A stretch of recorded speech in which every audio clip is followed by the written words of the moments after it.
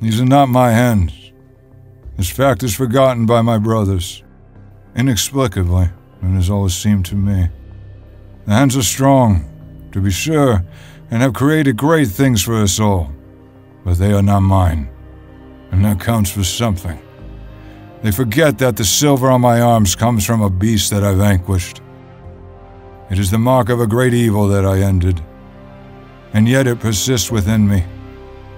I would struggle to remove it now, and I will not remove the silver from my flesh, because I have learned to depend on it. The fault is with my mind. I rely on the augmentation given to me by the metal gauntlets, so much so that the flesh beneath them is now little more than a distant memory. A day will come when I will strip it from me, lest I lose the power to master myself forever.